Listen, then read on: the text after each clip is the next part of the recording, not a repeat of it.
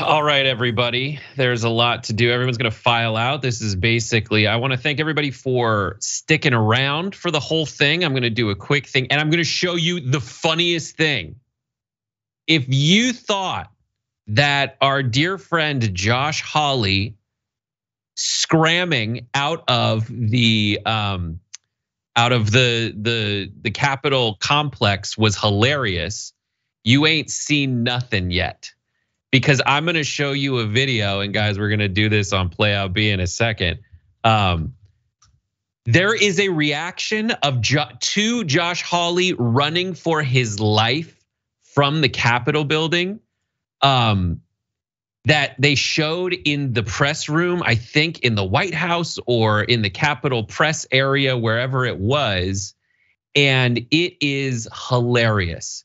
If you thought you laughed loudly, you have no idea until you see what happened when listening to the people who like actually were in there watching it happen.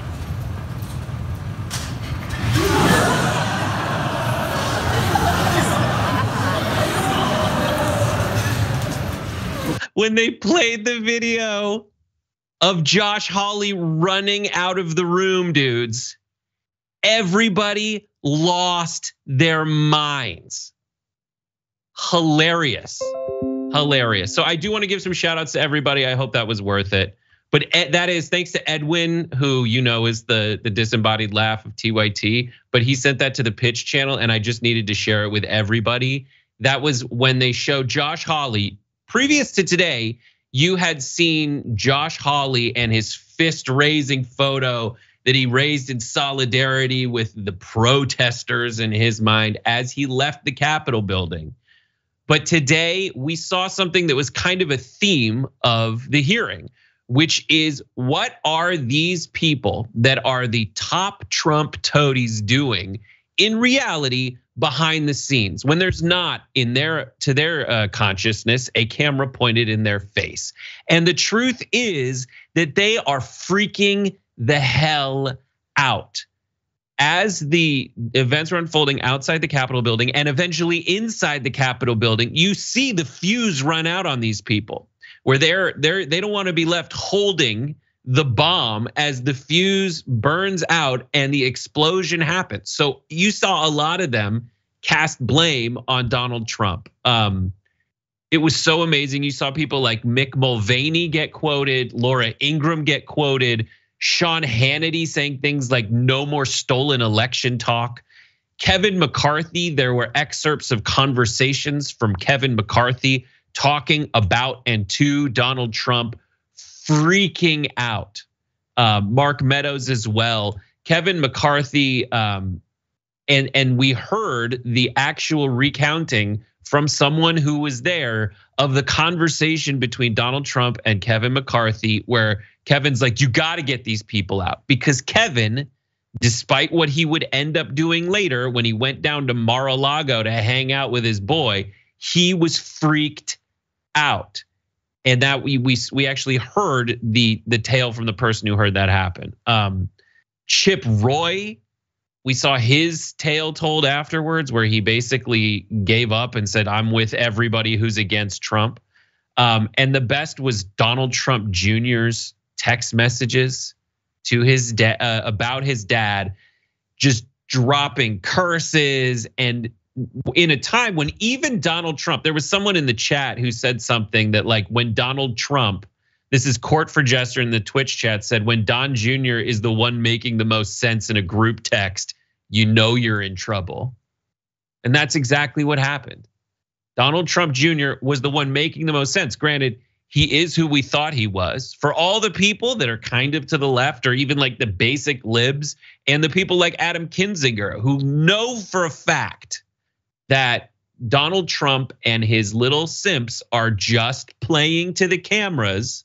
How bad could it get? I mean, we're not going to lose democracy or anything, but we saw person after person who gave up the game. All those things where it's like maybe people didn't hear it. Maybe it wasn't said very clearly to them. Now everything's been said clearly.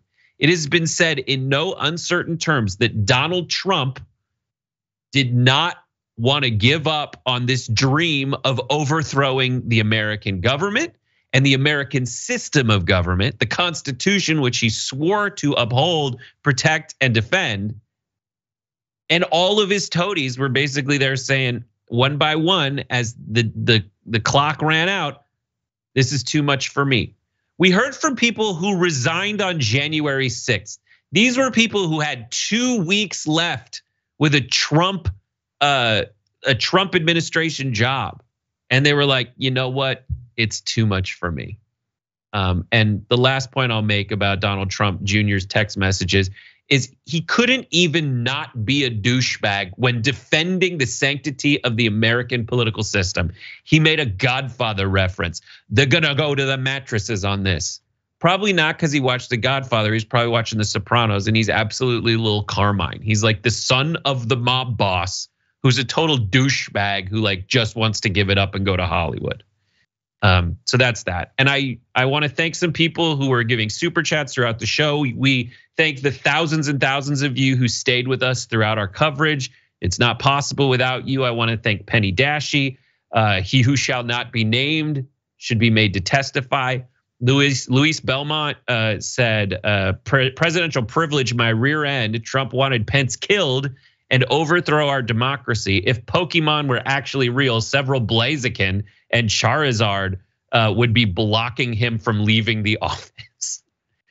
Matthew Valente, random thing, a couple times said bad news. The beloved monarch butterfly has been listed as endangered due to climate change. That is very sad. Gordon Little said this is playing out like Aaron Sorkin wrote it. Well, they did have a producer help them. And also said if Trump doesn't end up in an orange jumpsuit and a pair of steel bracelets, America is very, very broken. That might well be the case. There was thanks to L for 2 months of membership under TYT Essential, several days, says L. I just really understand the hostage situation and potentially murderous mob they were met with. And then thanks Jose Pinzon for joining as a TYT channel member under TYT Essential. So thank you all so much for that. I wrote down a sentence that'll be kind of like my pulling it all together moment. This is what they're trying to prove. Trump sent an armed mob to kill or coerce the vice president and Congress to overturn the election based on what he knew was a lie, and that was always the plan. And that is, as some people in the chat called it, season 1 of the hearings, because they're gonna take a break all of August and see you back in September. And they're gonna come back strong for season 2 as we approach the midterms, right? They set out every bit of this. The armed mob part, he knew it was an armed mob. We heard testimony that everybody knew that there were people in the trees with guns. We heard more of that today. And Trump sent them to the Capitol building. He said, go down there, okay? And he said, I'll go with you, but he sent them down to kill or coerce the vice president and Congress to overturn the election. We saw that time and time again. And today, not so coincidentally, they talked about the 187 minutes that he spent not stopping them from doing this armed insurrection. Coincidentally, I say, because 187 is the code for murder. And Trump did, essentially, as was acknowledged by multiple people, including Mitch McConnell, execute a 187 on a cop. There are dead police officers because of that. And a 187 on Ashley Babbitt. That is Trump's responsibility. Those words are not mine, those are Mitch McConnell's, as we heard today.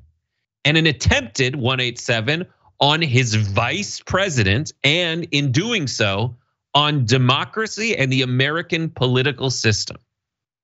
And everyone tried to stop him. And to his credit, it would have been pretty cool. Like if I think of things that are on people's bucket lists, like, oh my God, I can't believe I did that before I died. Ending America, I'm sure if you're Donald Trump, sounds and feels really dope. And that's really all I can do to explain where he was at with it. Okay, so those things all played out. Those were all done. But with any crime, you need a knowingly, that he knowingly executed it. It was based on what he knew was a lie. And we have quote after quote, including this quote from Deputy Attorney General Richard Donahue, who said Trump responded very quickly, and it said essentially, that's not what I'm asking you to do, when they refused to tell Donald Trump a lie that there was some kind of fraud. He's like, there's no evidence of fraud. And Trump said, what I'm asking you to do is just say it was corrupt and leave the rest to me and the Republican congressman. Now that is corroborated firsthand. That's not hearsay. That is a witness recounting what was told to him by the person trying to execute this crime, Donald Trump. And it was corroborated by stuff we heard today that they teased last time, where Steve Bannon said exactly the same thing. Donald Trump is just going to say he won, and that's it. And finally, this is something you need to go look for on your own, and I apologize that it appears on an episode of Bill Maher's Real Time. Billy Bush said something that's very telling of Donald Trump. That is exactly his MO, as proven by testimony after testimony. He just says, when the cameras go off, Billy Bush was told by Donald Trump once, just say it and they'll believe it. And that's it. And that was always the plan. This was always the plan. It was always Trump's plan to do exactly that. We heard from Cassidy Hutchinson that he inquired, can we go down to the Capitol? Can I give a speech inside the Capitol? Can I give a speech outside the Capitol? When they went back, he pled with them. I need to go not to the White House, but down to the Capitol to execute what, I hate to break it to everyone that's still a Trump supporter, is only describable as a coup against the American political system, the American system of government. And sad to say that people that are our quote heroes now are like Adam Kinzinger and Mike Pence and Bill Barr. And the last super last thing that I'll say, like Punk on it Bike said, I don't want to like Adam Kinzinger, but you do. It was exactly how it appears according to C. Prince. But the last thing I'll say is that Liz Cheney got to dig in at people who said some stuff about her and everyone on that dais. And that was, they said this is a show trial and there's no ability to cross-examine Bill Barr and anyone else who gave a testimony, people who are hardcore Republicans. She said, do you really think that Bill Barr would wilt under a cross-examination from the likes of jacket off Jim Jordan? I don't think so, and he wouldn't.